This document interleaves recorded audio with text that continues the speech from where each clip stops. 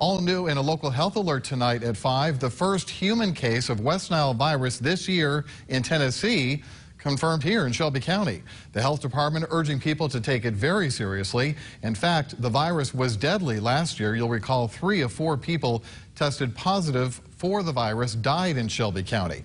For protection, consider wearing long pants and sleeves when outside in the early morning or evening hours especially. Also, use mosquito repellents containing DEET and eliminate their breeding grounds by dumping standing rainwater around your home or business. Meantime, crews will continue spraying to kill mosquitoes in the zip codes where they have been detected.